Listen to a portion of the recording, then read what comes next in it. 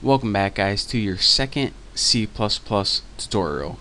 And in this tutorial we are finally going to begin writing some code, and what we're going to be doing is actually building a basic program. And all this program is going to do is just output basic text to the screen, but it's very essential in understanding the basics of how a C++ program is put together and all the pieces you need to have in place in order to run even the most basic programs. So there is my introduction. I hope you guys enjoyed. Let's begin, shall we? So the first thing that we need to do is this: hit the number sign and press INCLUDE and move my cursor out of the way. IOSTREAM, and make sure it's in between your less than and greater than sign. Now what we're doing with this line of code is, again, we're going to be talking about include files and header files later on, but for those of you guys who just need to know, what we're doing is adding a preprocessor directive. In essence, what that means is we're going to include important files that are already built into C++, and these files are going to help us later on. But for now, this line isn't really important, pretty much including files that we're going to need later on. So with that being said, let's go ahead and build our first function. And before I even build my first function, let me explain to you guys what a function is. Every single C++ program is made up of functions. If you don't have a function, then you don't have a C++ program. And check this out. The main function that your computer is going to look for is called main. How convenient. Not the state, the word, M-A-I-N.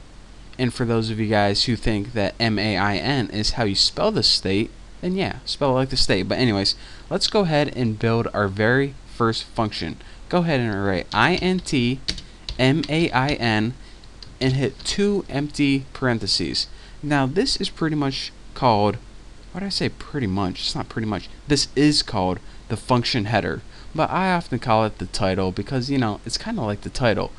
Here's your function name right there, main, and here is the data type it returns, but we'll be covering data types later on. This pretty much is short for integer. So anyways, we have a title of the function, which technically it's called the header. So now that it has a head, we need to give it a body, and in order to do that, go ahead and add 2 little curly brackets and some space in between. So here is the basics of how any computer program works. As soon as you start your program, it's going to look for a function called main. So that's what we're building right here. So that's why you need to name this main, because again, like I said, it's the very first function your computer is going to look for whenever it starts running the program. And inside your function, you're going to tell your computer exactly what to do.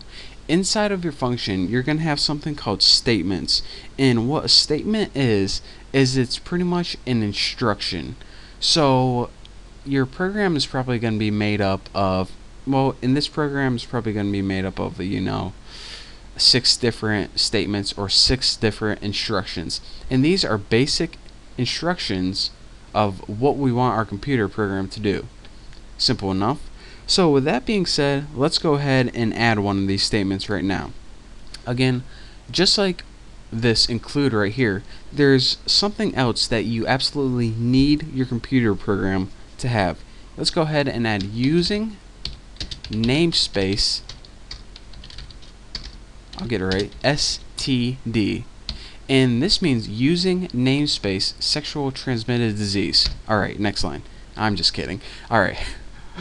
This actually means using namespace standard, and what this means, again, we'll be covering namespaces and you know, all this stuff later on, but for those of you guys who just need to know what this means, we're going to be using all of the basic standard functions in our program. Simple enough. Alright, so now we can finally begin getting to the meat of this tutorial, and that's how to print basic text out on the screen. And this is how you do it. COUT, hit space and hit the less sign 2 times, and then go ahead and inside quotation marks type whatever you want to print out. So I will write my name is Bucky, and you need to end every statement with a semicolon, since whenever you give your computer a bunch of different statements or instructions, it needs to know when the first one ends and when the second one begins, so they aren't all jumbled together. So what we do is we separate them by semicolons, and we typically put them on separate lines. This just makes it easier for the programmer, you and me, to read. So anyways, what we said now is my name is Bucky, and we want to output this to the screen. Cout is the function that allows you to display stuff on the screen. So, that's all I need to say. So let's go ahead and teach you guys about one other thing, and this is how to make a new line, and that's cout, of course, print out to the screen, and don't put this in quotation marks, print ENDL. This means end line, and this is the exact equivalent of hitting enter or return on your keyboard. It moves your text down a line. So now that we're on the next line of our program, let's just go ahead and output something else so we actually see this baby in action. And let's just go ahead and write I have an overactive bladder. And make sure you spell it wrong, or else your program is not going to work. Just kidding. But anyways, and you were saying, Bucky, why are you telling me about your bladder? Well, guys, if you're going to be watching your tutorials with me, then we're going to have to get to know each other. So the first thing I want you guys to know about me is I have an overactive bladder. So there you go. And let's just go ahead and add one other end line. So cout end line. So now we have a program that prints out a line of text that says my name is Bucky, and on the next line, when we move down, it says I have an overactive bladder, and then just hit the enter key again. That's what it's going to look like. So now we're not exactly ready to run this program yet. What we need to do is system, and in parentheses go ahead and type pause. What this is going to do is actually pause your program, because if you don't have this line, your program is going to run super fast and exit before you even get to see anything at all. And I'll run this without this line to show you guys what exactly is going on. And the very last statement or instruction we need to give our function main is return 0. And you're saying, alright, what's this? Return 0 is just your way of telling the main function that everything went according to plan. Check this out. Let me give you guys a little preview into the future. This int means whenever we use this function, it's expecting an integer in return. And built into your computer knows already whenever it returns 0, it means everything went according to plan. So that's why at the end of all of our main functions we return 0, and that's just our way of telling the computer everything went according to plan. We're cool, man. Alright, so now, like I said, that is our program. In order to run this, here's what you need to do. Execute, compile, and run. Compile means change this code into code that we can understand to ones and zeros that the computer can understand, and run this program. So check that out. My name is Bucky, I have an overactive bladder, and you can either X out of that or just hit any button and it'll X out. Now check this out. Let's go ahead and get rid of this system pause and see what happens. Execute, compile, and run. I don't know if you guys saw that, but what it did is pretty much just flashed on the screen real quick and exited.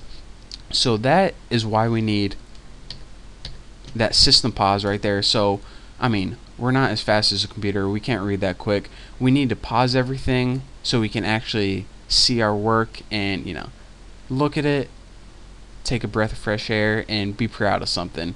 So that's why we need system pause, like I said. So anyways, that's all I have for you guys for this tutorial. This is the very basics, bare bones of how we create a program in C++. Now we can begin going into the the detailed stuff a little more, more about I don't know. I don't even know what I'm saying right now. What I want to say though is, if you want any of this code, then go ahead and click in the link below, and I'll save it for you guys all on my forum. So just go ahead and copy it and throw it in your program if you guys are lazy. But anyways, thank you guys for watching. Don't forget to subscribe. Don't forget to check out the next video, and I'll see you guys later.